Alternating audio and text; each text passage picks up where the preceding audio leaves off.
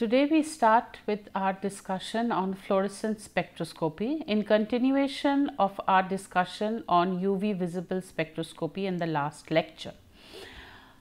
We have to understand that the use of spectroscopy in experimental biochemistry is very vast, and what we cover in the courses here, particularly the theory part, is very limited in its sense of the theory concerned.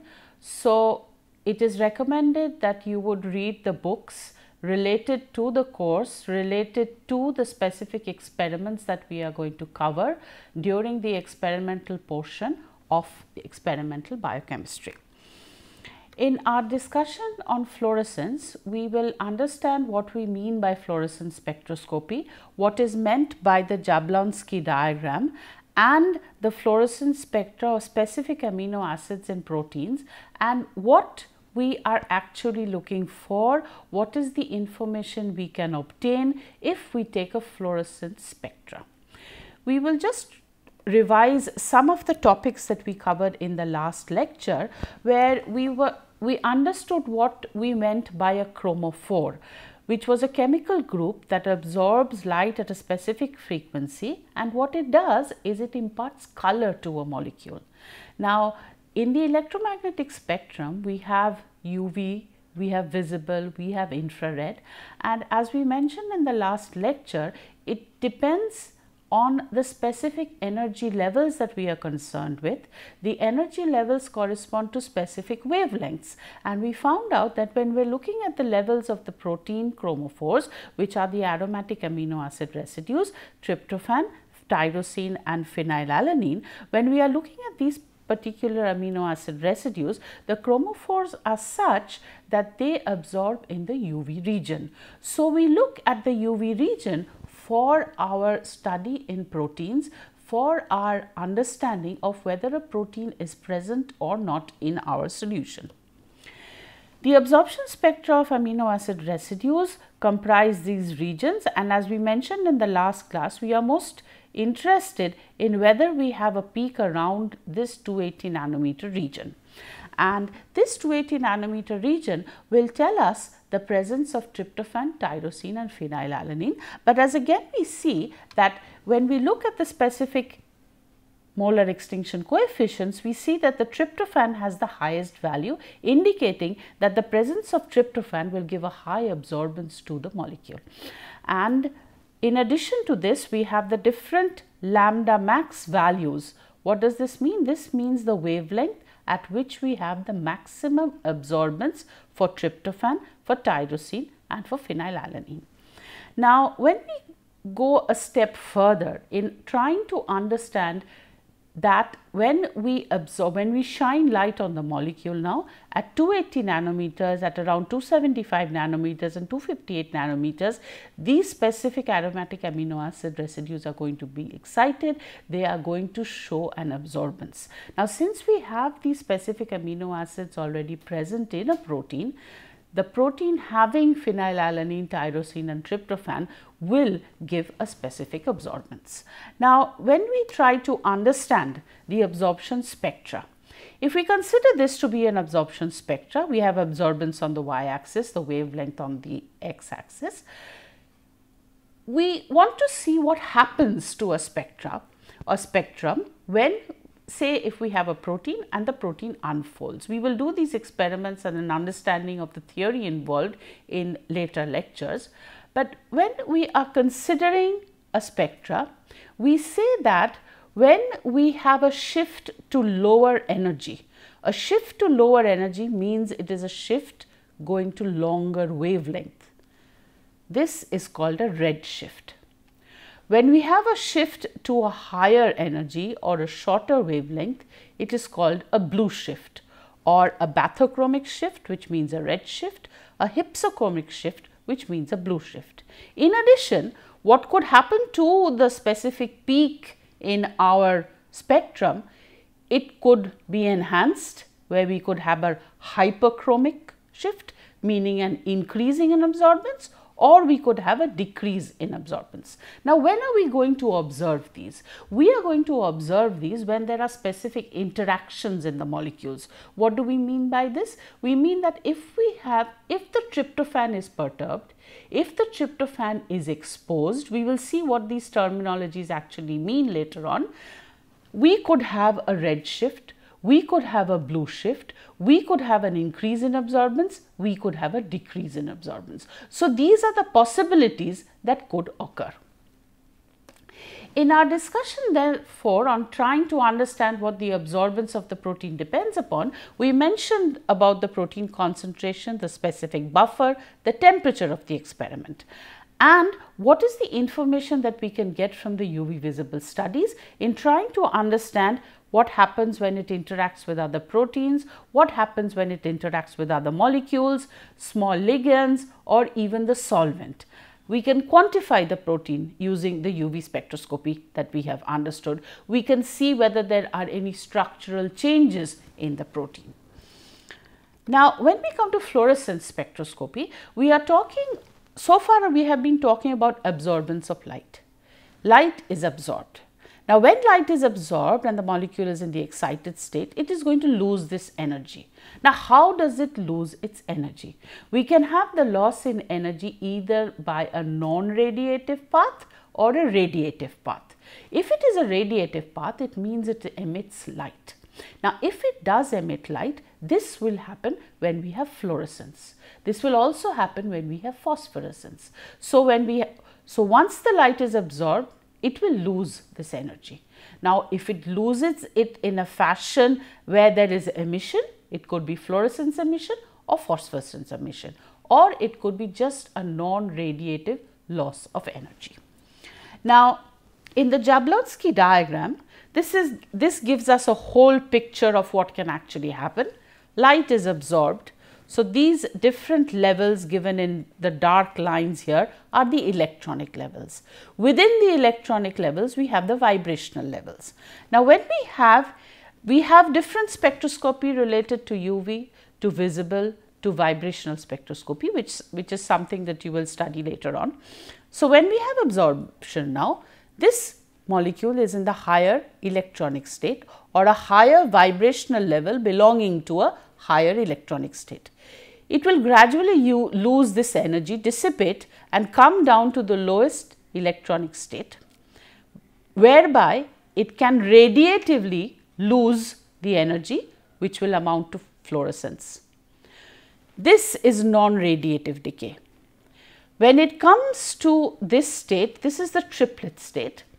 In the triplet state, it will again lose its energy. So, we have in this case a singlet to triplet transfer, which is called intersystem crossing, which, as I mentioned in the beginning, is something that you should read from the book to get a better idea of what we mean by these specific processes. Here we have internal conversion, here we have intersystem crossing, growing from a singlet state to a triplet state, and the loss of energy in a radiative fashion in this case is phosphorescence. So, we have fluorescence and we have phosphorescence. We will be confining our discussions to fluorescence alone.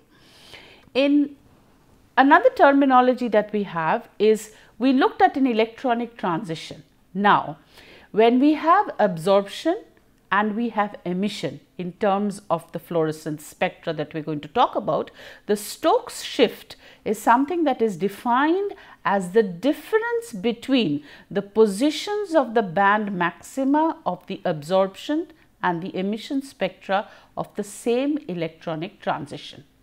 Now, there is one thing that needs to be noticed here. We have the absorption here and the emission to the right in terms of wavelength, which means that we have a red shift. What do we mean when we have a red shift? We learned that if we have a red shift, it means it's at lower energy. If you look at the Jablonski diagram now, you will see that the energy difference between the singlet state, the ground singlet state, and the singlet state from which the fluorescence emission is occurring, is the energy difference is less than the energy of the absorption, which means that the wavelength is longer. It is red shifted. So, when we look at this fluorescence spectroscopy, what else do we look at? what else or what other information can we get? Quantum yield is the ratio of the photons, the quanta emitted, to the photons absorbed by the system.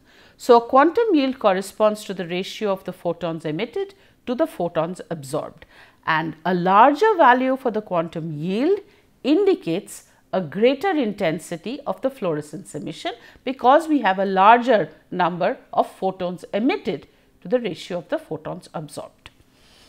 Now, if we look at the fluorescence instrument, a fluorimeter, which is used to record fluorescence spectra, there are specific components to the fluorimeter. What are these components? These are a light source, a monochromator, polarizers, and in addition we can have other components in addition to more sophisticated instrumentation that will of course give us more information about the molecule of interest. The light source is usually a xenon arc lamp, which is mostly used. The monochromators are used to disperse the white light into different specific wavelengths that are of interest, and the dispersions are usually accomplished by prisms or diffraction gratings. Now, a specific instrument will have also a detector, a photomultiplier detector, that is attached at a specific viewing angle, that is around 90 degrees. And why is it at 90 degrees? Because it prevents the transmitted or the reflected incident light to reach the detector. Now, at low concentration, the light emitted from all parts of the cuvette can be considered to be almost uniform. So, we saw what a cuvette was, and in the case of the fluorescence cuvette, it will look different than a UV cuvette. However, at higher concentrations, a greater amount of light is emitted from the front of the cuvette compared to the back. Since the emitted light only from the middle of the cuvette is detected, the concentration must be low to get accurate measurements. So, we do not want too high a concentration, because that will affect our measurements, and each instrument has a specific sensitivity by which it works. This is a simple schematic diagram where we have the lamp, the monochromator, the sample, the excitation mirror, the fluorescence monochromator, the detector and the recorder. We will be showing you how to record fluorescence spectra and what differences can occur when we look at this fluorescence spectroscopy. So, now we had a chromophore when we were looking at UV visible. Now we have a fluorophore. What is a fluorophore? A fluorophore is going to be a fluorescent chemical compound that after excitation can re-emit light. Fluorophores are usually aromatic compounds. These are plain or cyclic molecules with several pi bonds to them, and they absorb light of a particular wavelength and then emit light of a longer wavelength, as mentioned before, as they return to their ground state. So, if it is at a longer wavelength, it is redshifted, the energy is less. The emitted light is referred to fluorescence or the fluorescent light. Now, what is this dependent upon? This is dependent on the concentration of the fluorophore, the geometry of the fluorophore and the extent of the pi conjugation.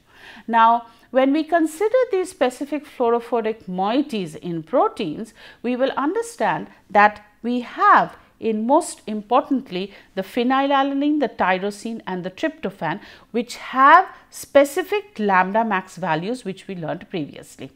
These lambda max values means that at this particular wavelength, this amino acid has the highest absorbance, which means that it is going to absorb the maximum amount of energy at that specific wavelength. So, once we have this excitation, once the excitation takes place, then this is going to lose its energy in the form of fluorescence. It is going to fluoresce. Now, if we look at the specific quantum yields, we will see proteins that have these three intrinsic fluorophores. What do we mean by intrinsic fluorophores? Fluorophores that are already present in the protein. So, if we have a protein chain, we know that the protein chain is made up of amino acids. So, in these amino acids, if we have phenylalanine, tyrosine and tryptophan, we have intrinsic fluorophores. We can also have additional extrinsic fluorophores, which are molecules that we add to the protein, which we can monitor, which we will also tell you about. Phenylalanine is a very low quantum yield, and has negligible contribution to protein fluorescence, as you can see. The quantum yield of tryptophan is higher than that of tyrosine, and when we look at tryptophan, the lambda max is 280 nanometers. What does this mean? That means if I consider an excitation at 280 nanometer, then I try to monitor the emission, which I know is going to be redshifted. I start monitoring the emission at a wavelength more or less 10 nanometers away from the lambda max. So, I start monitoring the fluorescence emission, say for tryptophan, which I have excited at 280 nanometer, and we look at the tryptophan emission at 347 to 350 nanometer, where we get the fluorescence emission maximum. Now, we have to be very careful in case of proteins when we excite the molecule, because if we want to excite the tryptophan alone, we have to be careful that the tyrosine is not excited.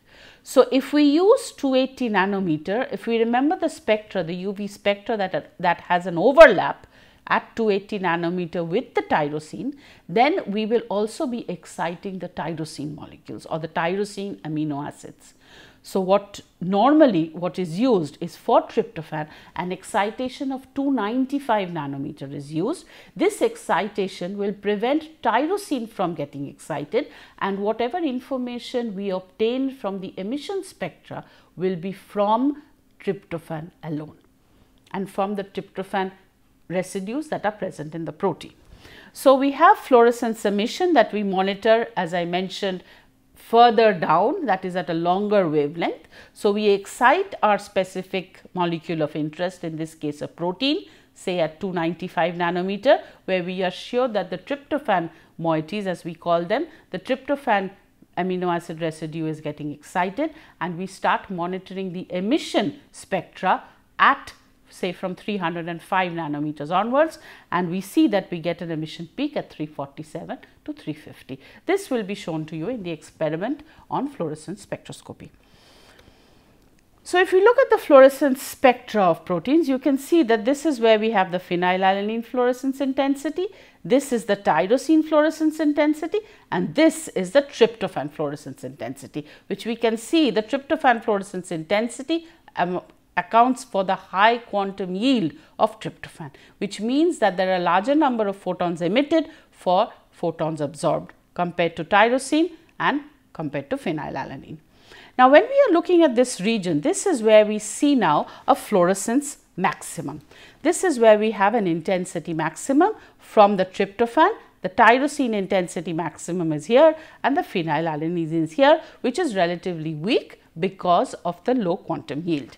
Now, if you want to look at the specific structure of the amino acid or the specific location of an amino acid in a protein and see what happens. So, if this is the fluorescence emission spectra for tryptophan that is in a particular position in a protein, any perturbation or any change in the environment is going to result in a change in the fluorescence emission here. So, we can have a quenching of fluorescence. What do we mean by a quenching of fluorescence? We are going to have a loss in fluorescence intensity.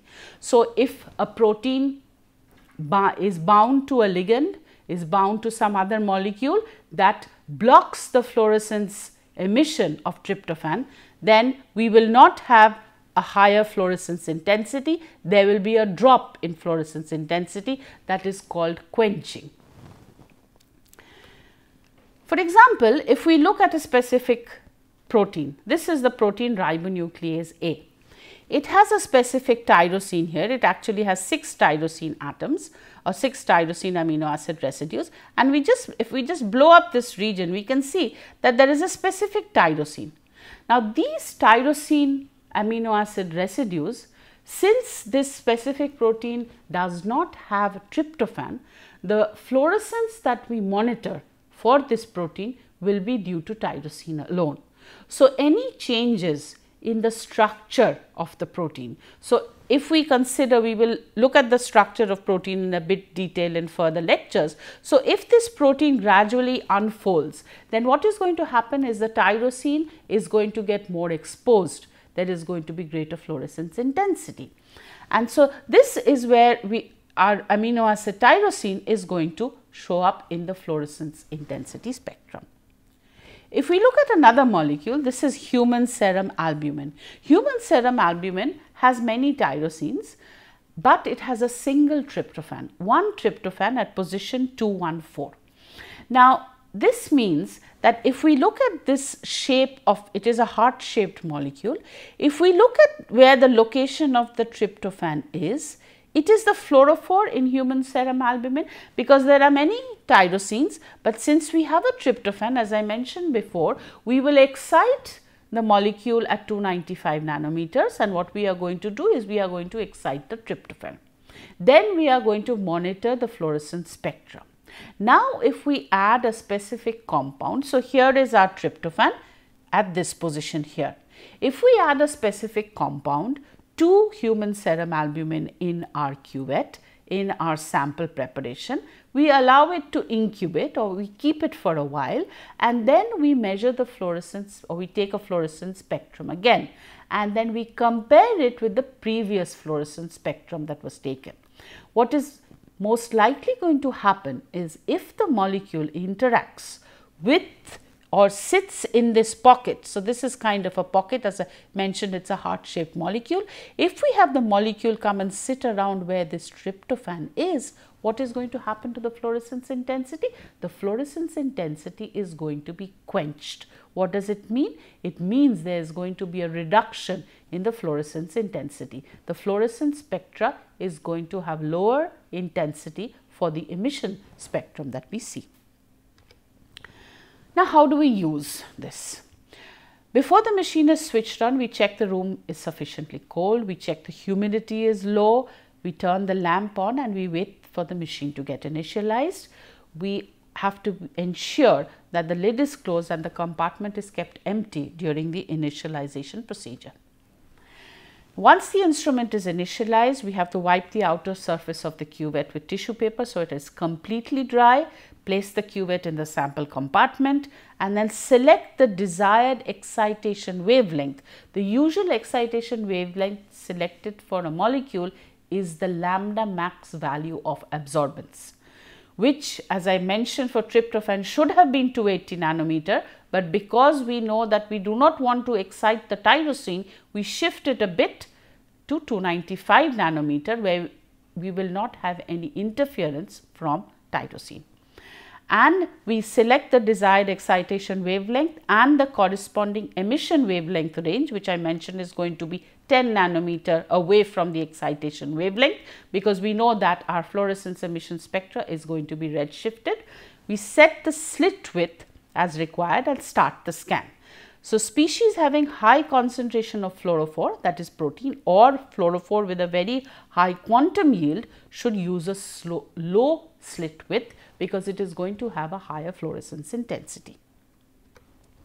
Now, why is this important? The major applications of intrinsic fluorescence are monitoring the conformational changes in the protein, because if we see a change in the protein structure, it means that the tryptophan is going to get exposed. The tryptophan is probably going to show up in the fluorescence spectra. The effects of the solvent, pH, temperature on protein structure can also be studied when we look at fluorescence spectra. If we increase the temperature, what happens to the fluorescence spectra? If we change the pH, what happens to the fluorescence spectra? If we change it from a non-polar solvent to a polar solvent, what happens to the structure of the protein? All of this can be monitored through fluorescence spectroscopy.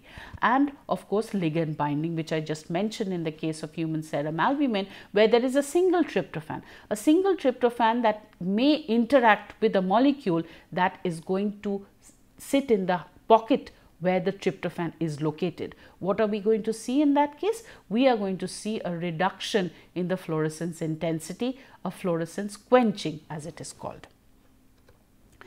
The references, this is a book, Joseph Lachowicz, The Principles of Fluorescence Spectroscopy, that practically covers everything related to fluorescence spectroscopy, apart from many references present in the book itself.